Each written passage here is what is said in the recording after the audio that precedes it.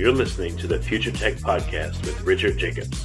Future technologies such as artificial intelligence, stem cells, 3D printing, gene editing, Bitcoin, blockchain, the microbiome, quantum computing, virtual reality, and exploring space are much closer than you might think.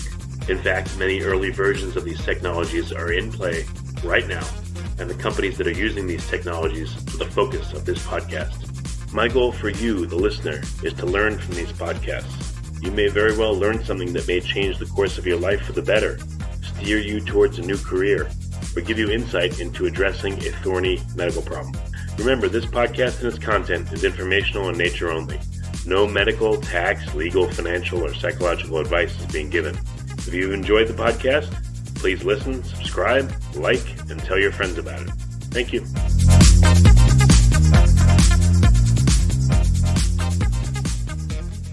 Hello, this is Richard Jacobs with the Future Tech and Future Tech Health podcast. I have Assistant Professor Alan Davis at Johns Hopkins. We're going to be talking about exploring the acute and then the persistent effects of psychoactive substances. So, Alan, thanks for coming. How you doing? Thanks. I'm good. Thank you. Thanks for having me. Yeah. Can you tell me a little bit about your research? What are you working on? Sure. Yes. So I have worked for the past few years at Johns Hopkins in our newly found or newly titled Center for Psychedelic and Consciousness Research. I'm a clinical psychologist, so I both work as a guide of psychedelic-assisted psychotherapy for people with depression, as well as a researcher. So I do publishing and other types of studies there. Okay. So what is the research? So is it primarily people with depression and using psychoactive substances to get them over chronic depression, or how do you encapsulate it? What are you working on? So we use primarily psilocybin, which is the active psychedelic ingredient in magic mushrooms. We use that as an adjunct to therapy for people with depression and addiction. And coming up here in the next 2 years, we're going to be looking at that as a treatment for people with PTSD and anorexia. But the program that we have engaged with there at Hopkins has been around for about 20 years. We started looking at the use of psilocybin in healthy volunteers just to get a better sense of its acute effects and its safety, and then eventually we were able to start applying that to clinical populations to see if it was helpful with depression and addiction. So is there any, whether they're peer-reviewed or not, or double-blind studies? I mean, so far, what does it look like? Does the psilocybin affect people significantly that have depression, and how? Yes, so all of our studies are peer-reviewed clinical trials and have been approved through IRBs and FDA and DEA. And our most recent trial with depression is just wrapping up, and so we haven't published those findings quite yet. But the results are showing that after the treatment is complete, about half of the people in the study no longer have depression. Their depression is completely gone at 1 month after the treatment, and we're following up with them as far as 12 months out to see if that lasts. And so far, the 3 and 6 month time points, we are seeing that a good number of those people still are without depression. So what is the treatment? Is that one dose of psilocybin, or is it multiple? Like, what does the treatment look like? So we give 2 doses of psilocybin on 2 separate days. Those days are full days in the clinic with either myself or one of our other primary guides, as well as a co-guide. And then we also have about 8 hours of therapy before the experience to help prepare them for psilocybin, as well as therapy in between sessions and after the second psilocybin session. So in total, it's about 12 to 14 hours of psychotherapy plus the 2 days of psilocybin. Well, what's involved in the psychotherapy? Why the preparation? What do you have to do? So the reason that we have so much preparation is because we're giving moderate and high doses of psilocybin. These are doses that are usually much larger than what people would have in, for example, a festival environment or even at home. Now, certainly some people seek out, high dose psilocybin experiences on their own, but we're giving pretty high doses. So we want to make sure in that therapy that we are doing what we can to build a solid connection with the person, that they feel like they can trust us and trust the environment, and that we have a pretty good sense of the kinds of things that might come up on their session day, so that when they come in for their first psilocybin session, they are as prepared and ready and as trusting as possible, because there are a lot of things that can come up that day, especially with people who have mental health problems, and we want to make sure that everyone's prepared for that. Yeah, that makes sense. Okay. So when you say depression, what kind of depression did the study participants have? Like, what were the requirements? A certain Yeah, amount of for this depression, a study, certain length? For this study, everyone had to have at least moderate or severe depression, and most of them had had depression for about 2 decades. They had almost all of them had used several other types of treatment without much effect. They had tried medications, they had tried psychotherapy, and they had not found relief from their depression and had been living with that for a very long time. So most of these folks would be considered as treatment resistant, meaning that they just didn't have a positive effect of what we already have available for treatments coming into our study. Okay. And did you look at what experiences they had during the first and second sessions, and was that different? Like, what are some of the can you get anonymized anecdotes that people gave during or after the 2 sessions? So some of the things that we know about what makes these experiences therapeutic for people are things related to a mystical experience or an experience where people feel as though they are more connected to the universe, more connected to other people, more connected to themselves, and they develop that connection. They have that experience of connection during the psilocybin experience. They also report having experiences of gaining insight, which can be a new awareness or a discovery about some new information that they previously weren't aware of. And that can take the form of new information or awareness about their jobs or their relationships or past difficult emotional experiences that they've had. And it's the combination of these mystical and insightful experiences that seems to be related to the effects that we're seeing. We also did, for this depression study, neuroimaging before and after the treatment in order to get a sense of whether or not there were actual changes in the brain activation and whether or not that related to the outcome.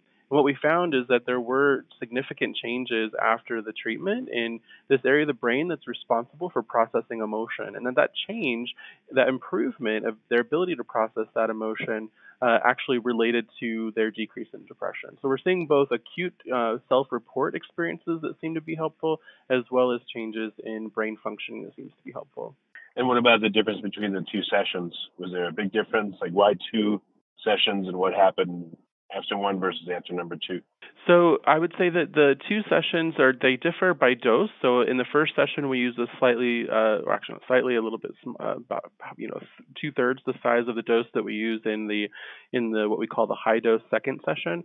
And one of the reasons that we do that, start off with a smaller dose, is that we want people to get some experience and to kind of dive in, but not give them the full big dose in the first session in case there are any challenges. Essentially, it's kind of starting off with a little bit of practice, a little bit of getting comfortable. Not to say that people don't have meaningful experiences in that session. They do. It's not a small dose. But in part, it's to kind of grease the wheels for the higher dose session. We don't see a lot of differences in terms of the effect. It seems to be the 2 sessions together. These sessions also occur pretty quick in terms of how far apart they are. They're usually only about 2 weeks apart. And so some people do start feeling better after the first session, but we see a bigger effect after the second session. Okay, makes sense. Again, what are so people you said get insights? I don't know, what kind of insights are they getting? Can you characterize it at all? To give you an example, we had someone recently who was really struggling with social anxiety in addition to depression, and so they were really struggling to work and to feel like they could go to work and be successful. And in fact, they would get to work, and their social anxiety and depression would be so intense that they would end up calling out sick and having a lot of difficult problems succeeding in that environment. And during this person's psilocybin session, they had this experience of becoming a large dragon. And in this kind of visual adventure, they flew in as a dragon to their work environment and proceeded to eat every single person in their job and then burn it all to the ground. And this person came out of that experience feeling empowered. And when they went back to work, they came in and said to us, I have zero anxiety anymore at work because how can you be afraid of people you can eat? That's pretty cool. Huh. Yeah. So that's those kinds of powerful visual experiences coupled with these insights, these new understandings of themselves that seem to produce change. Yeah. No, that's excellent. How would this manifest in an approved medicine for people? Do you think it would be the native mushroom itself that would be approved, or it would be a medicine that isolates certain parts of the psilocybin? Like, what's your vision for the future? So the vision for the future is that hopefully in the next few years, FDA will have enough evidence to be able to determine whether or not it should be made available to the public for treatment of depression. We're going into this fall, starting the last multi-site trials, which means that it's going to be at Hopkins as well as I think 7 or 8 other sites around the country. And this multi-site, large numbers of people coming into the study is the type of data that FDA needs as a final step to make sure that it's something that can be approved. Once it's approved, it will be approved as a synthetic drug, so it won't be the mushrooms. It'll be a synthetic capsule, if you will, of the psilocybin, and it will likely be administered in specialty clinics around the country that are specifically trained and accredited for this type of treatment. So it'll probably be somewhat different than the types of medical settings that currently exist. Oh, so you don't think it'll just be, some psilocybin ground up, put into like a pill format and ingested? It's unlikely that in terms of the medical use of this, it will almost certainly have to be a synthetic drug that's, maintained and controlled in terms of the dosing and the purity. Now, that doesn't mean that there aren't other efforts. Certainly there are efforts in Colorado and California and other places to decriminalize mushrooms and to work towards finding the availability for the general public, not necessarily looking for a clinical experience, but just wanting to experience mushrooms on their own in a legal environment. And certainly those efforts will probably continue and maybe be available at some point in the future as well. But in terms of the medical use, we're talking about kind of a prescription that will be that'll have to be prescribed by a physician or a psychiatrist and administered by psychologists, social workers, and counselors. Well, which scenario do you think is more likely, or do you think both will happen? I think given if we look at the marijuana movement across the country, even with all of the states that have already approved recreational and medical use of cannabis, the federal government still, has not really made much progress in doing anything at the national level. So I doubt that there will be, anything different in terms of the use of psychedelics in recreational settings. I think that what's more likely to happen is that FDA will have enough evidence to hopefully approve it as a medicine first. And when that happens, then the DEA is going to have to decide whether to reschedule it, because as it's currently scheduled, it would not be able to be prescribed. So they hopefully will reschedule it into a less restrictive schedule, which would hopefully pave the way for other types of efforts to decriminalize and to move that effort forward as well. So first step is maybe move it to a less, what would you call it? I guess, how would you describe it? You'd reschedule it at a lower tier. Exactly. To put it in a lower tier where it's less restrictive, and usually that's associated with like less penalties for people using it and having it. And hopefully in general, the more evidence that we publish that shows, that it's safe, that people have safe experiences in the right types of settings with the right type of preparation, and that people can we see a benefit with that, the less argument that the government can make that it's actually dangerous. Yeah, that's true. So in order, what do you think is likely to happen? Well, I think, the best sense of it is that, right now there's really no predicting what the federal government's going to do at any given moment. So I think that luckily we have, a couple more years, and maybe hopefully that means a couple, changes in some of the composition of our federal government and the people that are in those agencies. What we do know is that FDA is already, supportive of this effort. The people at FDA have invited us out several times to talk about how best to see this work forward. They've actually designated psilocybin as a breakthrough therapy treatment for treatment-resistant depression. And basically what that means is that the FDA thinks that the current evidence so far is so compelling that they actually want to make sure that they're doing everything they can to see this through the process as quickly as possible. And so FDA seems to be pretty much behind the effort. But again, they will need this last bit of data before final decision can be made. So what's the timeline on this, do you think? I think the best guess that I have would be we're probably 2 to 3 years away from having this data from the big multi-site trials, and that's when FDA will, at some point after that, be presented with that data, and then make a determination. So I would say we're at least probably 2 to 3 years away as a conservative estimate, and it could be longer than that, just depending on the timeline. One of the challenges with this kind of work is funding and having the resources and frankly getting people to volunteer. It still is an experimental treatment. There's a lot of people that are concerned about the fact that it's still experimental, and so trying to get people into the study is still something that we have to do. Yeah. How many more people need to get into the studies you're running? Like, how much more of this portion of the work needs to be done, or is it pretty clear that the psilocybin's having a major effect positively? So the first step of this multi-site trial that's getting started here this month actually is going to enroll 56 people across 7 sites. Now, to get to that 56 people, we're probably going to have to screen and go through kind of an assessment process for maybe upwards of 1,000 or more, maybe even 1,500 people in order to get to that number. And then there'll have to be a second multi-site trial that will have to probably screen many thousands of people to get several hundred people that have gone through the study. So it's definitely a long, road over the next couple of years. But luckily, there's a group of people in Wisconsin who are managing the multi-site trial across all the sites, and they're backing through financial effort as well as clinical oversight to help make sure that this moves through the process as quickly as possible. Interesting. Any other substances that you're going to be testing, or is psilocybin enough? Or is there variation in psilocybin? Certain kinds are fundamentally different from one another and they work better or don't work as well? So there's only one type of synthetic psilocybin, and that's what we primarily use for these studies, although there are efforts looking at MDMA as an adjunctive therapy for PTSD, and actually those studies are a little bit further along. So they are already well on their way to finishing their multi-site trials to determine whether that can be approved. And FDA has also given that breakthrough therapy status. So it's actually more likely that the FDA might approve MDMA for the treatment of PTSD before we have the evidence for psilocybin.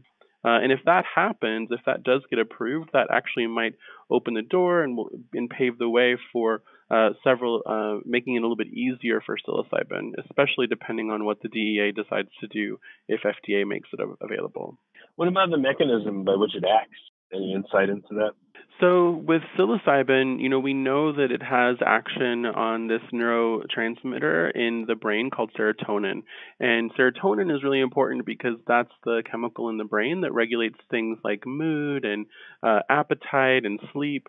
And what we know about depression is that, those are some of the main areas that are affected. So obviously negative mood, decreased or increased appetite, and a lot of sleep disruption. And so it doesn't seem to, outside of, just kind of, logical conclusion that because psilocybin affects that neurochemical, that we're seeing some of the positive effects.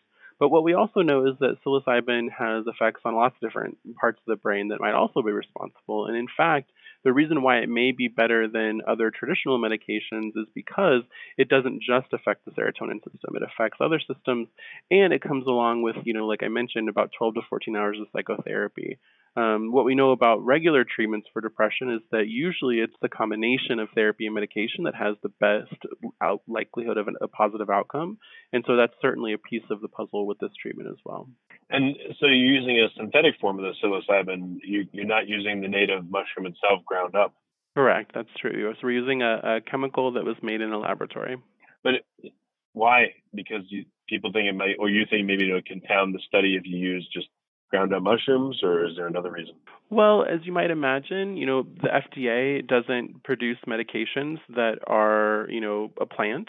And so the medications have to be tightly controlled. They have to be dosed. We have to understand specific dosing and purity about that specific molecule and compound. And the only way to do that reliably and across different people and different studies and different locations is to use a synthetic drug. Okay. I was just wondering why. Mm-hmm. Huh. That's interesting. So, yeah, I'm not sure, I guess, quite what else to ask about it. Are there certain forms of depression that you've encountered where the person has different effects than, negative effects or effects that are just different or unusual than the clearance of the depression? One thing I'll say is that the team, but I also don't believe that this is a magic bullet. This is not going to solve depression for every person. And we've seen that even in our studies. Even though so many people are getting better, there are some people who don't get better. And we think that one of those reasons is that how long they've been living with depression. So some of our folks in the study, have had depression for 40 or 50 years. And they've been on lots of standard treatments, lots of standard medications. And even though, we think this treatment is pretty powerful, it might be the case that only 2 doses is not enough to help people like that. And so some of our people who are in that group have not had as strong of a treatment effect. And so, it might be that someday when this is in clinical practice that, people might need 4 or 5 sessions over the course of a year before they really get the full effect, especially if they've been dealing with depression for a very long time. What about other conditions, maybe brain related? I don't know, maybe this is way too far afield, but dementia, Alzheimer's, things like that? Or is it plenty enough to stick with just depression, and even like schizophrenia is too far afield? So in the next couple of years, we're starting 5 new clinical trials at the center at Hopkins, and one of them is going to be for Alzheimer's patients. We have another one for Lyme disease patients, another one for people with anorexia, and also PTSD. And these studies are all getting started because of the funding that we've received to open up this center. And we think that psilocybin treatment might have what we call a transdiagnostic effect across conditions, meaning that most of our treatments are treating the symptoms of these problems, but they don't actually get to the underlying reasons and causes for why people have these problems to begin with. And it's possible that psilocybin therapy actually gets to this deeper level of what's creating these types of problems. And if that's true, if we keep seeing these positive effects across different types of conditions and different types of studies, then it might provide more evidence to confirm that hypothesis.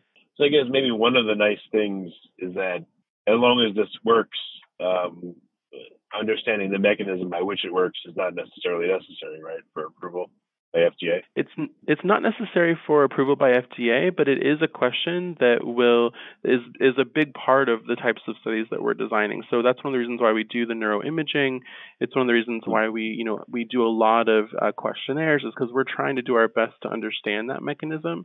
But to fully do that, we would need a lot more money and a lot more resources to get at all of those questions. Oh, have you done neural imaging on these patients? And if so, what have you seen? Yeah, so for the depression trial that we're just wrapping up, in 24 patients, we gave them fMRI neuroimaging before the session, their first session, and we also gave it to them after their second session. So really to look at pre-post, are there any differences in brain functioning before psilocybin to after? The region that we were primarily interested in was the amygdala, and the amygdala is the part of the brain that responds to emotional cues in the environment. So for example, with depression, we know that the amygdala is more likely to respond to negative emotions that people come into contact with and to kind of perseverate on those emotions. So people are more likely to see negative things and to focus on those negative things as opposed to positive things. And that not only kind of maintains depression because people are only seeing and really reacting to negative things in their environment, but it can also potentially be a reason why they got depressed to begin with. And so what's interesting is that in this part of the brain, what we saw with this treatment is that their response to that negative emotional cues in the amygdala decreased after treatment, which means that the amygdala, this region of the brain, was less likely to pick up on those negative cues as it was pre-treatment, which points to a pretty strong indicator of one of the potential mechanisms of this treatment. Well, did you see any change in like the morphology or the size of the amygdala or the blood flow or the chemistry of it somehow, if you're able to look that way? So that goes a little bit outside of my expertise. We do have a neuroscientist on the team who has been looking at those, kind of deeper, fine-grained details, but I don't have that information yet. Okay. And I guess so if you're looking at an fMRI, is it obvious? Have you been able to look at the fMRIs, or again, is that not your area? Well, I've been able to look at the data, which just kind of comes out in numbers and sequences, and then we use that data to correlate it to other data. But I haven't, the actual images of the brain, at least to me, as kind of on the research or on the data analysis end, is not something that I've looked at. Okay, all right. Well, very good. So, how can people follow along with what you're doing, all the clinical trials, and get more info, and maybe even try to be a part of one of the trials? Like, how can they take the next step? So we have a website, Psychedelic.org, and people can sign up for our newsletter. And in that newsletter, we will post things like new studies that are coming up, ways to participate if people are interested in screening for a study. We'll also be hiring for quite a few jobs in this new center, and we'll post a lot of those updates via that newsletter. So people can learn more at hopkinspsychedelic.org. Okay, excellent. Well, Alan, thank you so much for coming on the podcast. And it's super important work you guys are doing. It's going to help a lot of people, hopefully. So thank you for doing what you do. Oh, thanks so much for having me. It was a pleasure.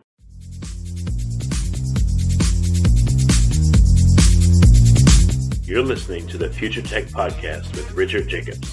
Future technologies such as artificial intelligence, stem cells, 3D printing, gene editing, Bitcoin, blockchain, the microbiome, quantum computing, virtual reality, and exploring space are much closer than you might think. In fact, many early versions of these technologies are in play right now, and the companies that are using these technologies are the focus of this podcast. My goal for you, the listener, is to learn from these podcasts. You may very well learn something that may change the course of your life for the better, steer you towards a new career, or give you insight into addressing a thorny medical problem. Remember, this podcast and its content is informational in nature only. No medical, tax, legal, financial, or psychological advice is being given. If you've enjoyed the podcast, please listen, subscribe, like, and tell your friends about it. Thank you.